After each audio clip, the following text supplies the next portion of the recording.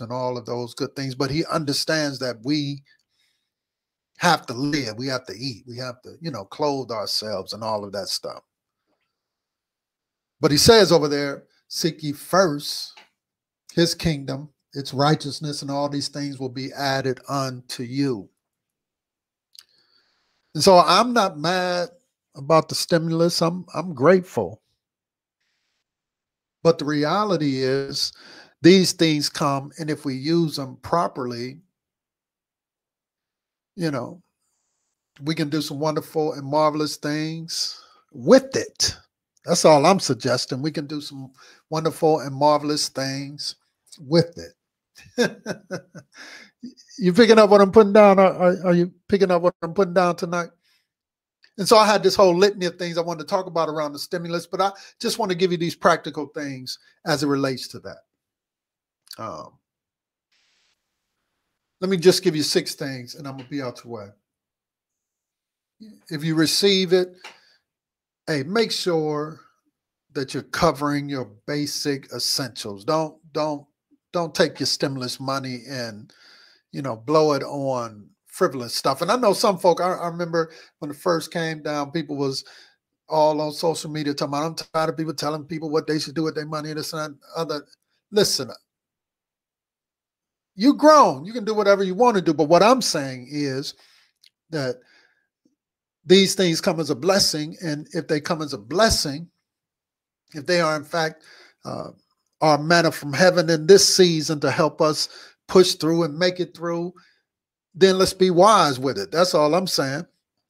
That's all I'm saying. Let's be wise with it. Make sure that you're covering your basic essentials. Now, what they would want you to do is, in fact, take the money that they are giving you and then give it right back to them. They call it stimulate the economy. Go out and, spend your money.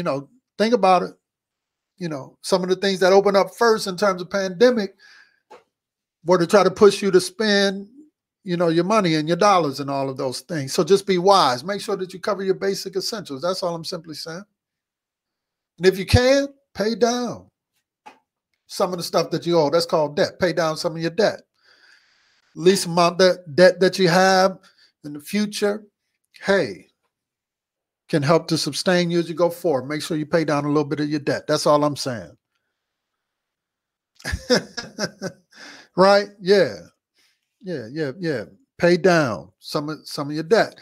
I'm going to have some conversations about that later on, but just make sure as you get that in, don't just go, I'm going to the mall, girl. I got, I heard my producer on here talking about going to Walmart and all of that kind of stuff. Yeah. Build on your savings. But I also believe that through the stimulus, hey, you can do some creative things with it. That could, in essence, be your startup for this new thing that you're believing God to do in your life, this new business, this new opportunity. At a minimum, it could help you push through the paperwork that's necessary to get your thing off of the ground, to do a little bit of research to help you to launch out into the deep, right? So that's all I'm saying. Hey, if it's come as a blessing, it could, in fact, lead to the greater blessing for you. So just make sure that you're doing that. Put a little bit to the side. Yeah, put a little bit to the side. There is, in fact, this 80-20 rule, right? 80% you take care of whatever you need to take care of. 10% you put to the side. Then for us who are believers, 10% you give unto the Lord. Now, hey, that's on you. But that's the 80-20 rule. 80% you do you. 10% you put it to the side somewhere. You know what I mean? The old folk will put it under their mattress. Young folk, we drop it in the bank, whatever. But put it to the side. You understand what I'm saying? Put it to the side. I ain't raining on nobody's parade. I'm just saying put it to the side. They call it, rainy day fun, y'all. In case the next pandemic come up, you got some money to the side. You know what I mean? Put it to the side. 10%, benevolence, whatever space that you operate on, use it to help somebody else. That's all that is, right?